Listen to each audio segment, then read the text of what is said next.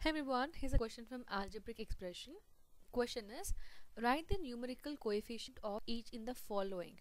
We have 4 questions here and they're asking us to write down the numerical coefficient. So they have specifically said numerical coefficient, which means we have to write down the number here.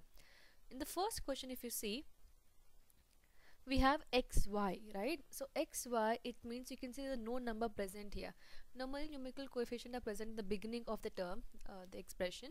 It's not present here, which means the 1 is present. It is a 1xy. We don't write this 1 here. 1 is normally omitted, but there's a no number. It means the 1 is present here.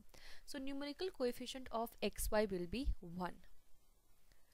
The second question, we have minus 6yz. So you can see minus 6 is present. It's a number.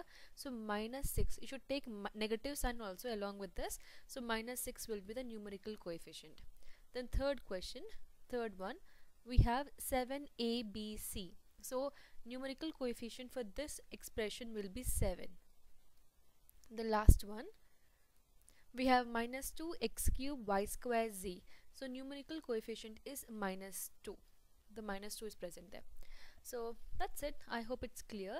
It's very simple. In the given expression, you have to check for the number which is present in the beginning, at the starting of the given expression, and then you have to write down. So remember that you should write along with negative sign here. And if there's a no number present here, it means there's a 1 present there. Normally 1 is not written, it's omitted, but 1 we have to take it down. I hope this question is clear how to write down the numerical coefficient. Very simple one. In the starting with the number what you see, write down along with the sign. In case you have further question or doubt, you can drop a comment. Thank you so much for watching.